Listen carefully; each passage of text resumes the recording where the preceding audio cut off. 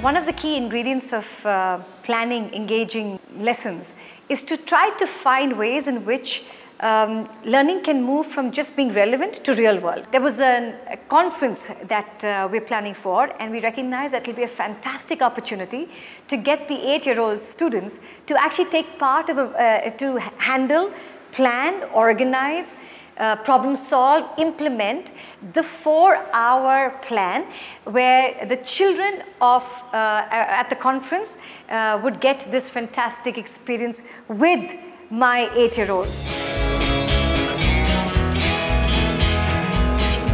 I have 4 hours.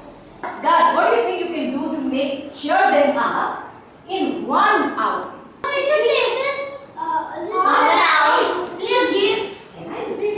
Okay, play a game. So I'm just giving these ideas.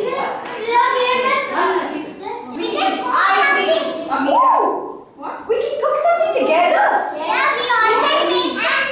So first hour we probably have to do school tour. Because they'll be here.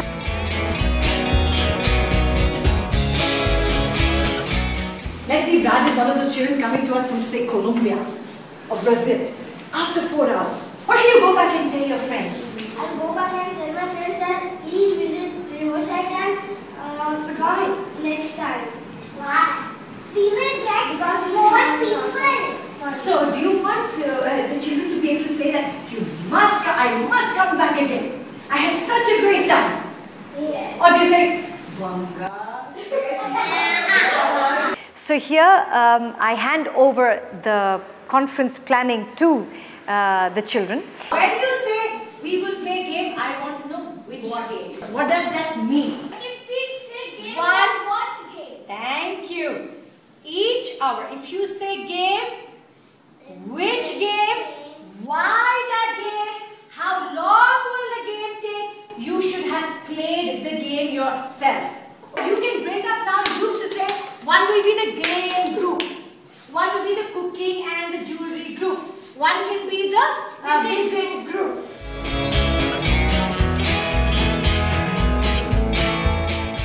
The next session actually is when they actually present their very first plan.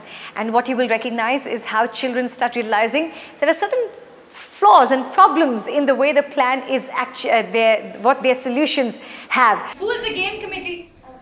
Game committee, please share with me your options, please. In this, we have a newspaper. Okay. And distribute it to everyone. Alright.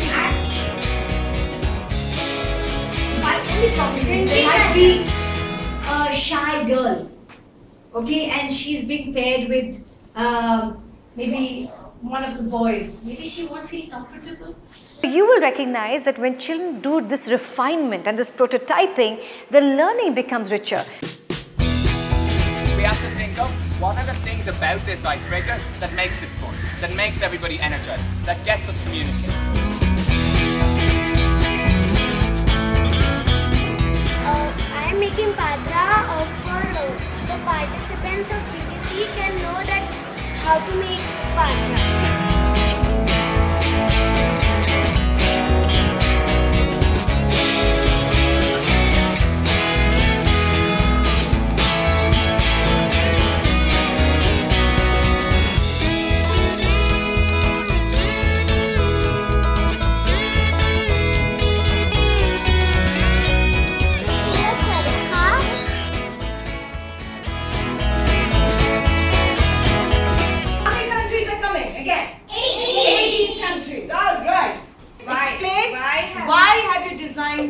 This is a Gandhiji's necklace.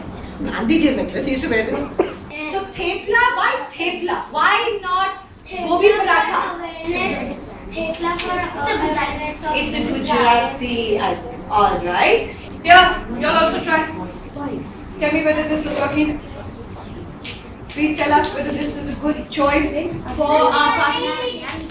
We think so? Yes. So does this get a smiley face? Yes. So it's not necessarily always the best answer.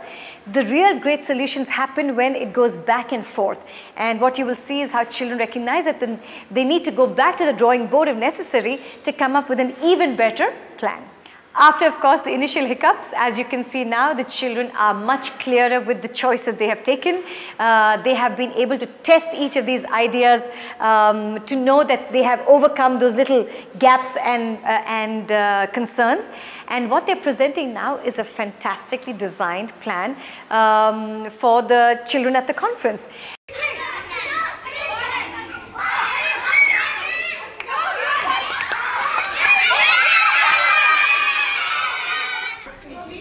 Did we have fun playing the game? Yes!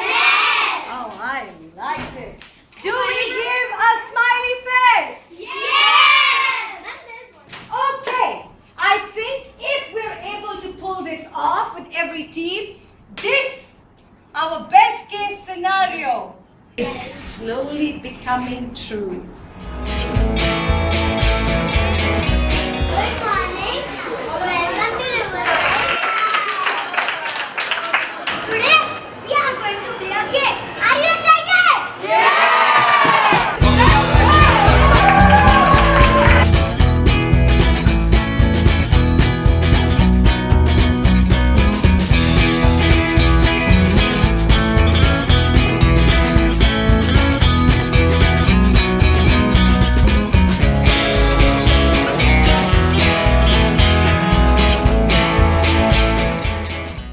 I really like the hospitality here. Students here, they are full of energy, they're very enthusiastic.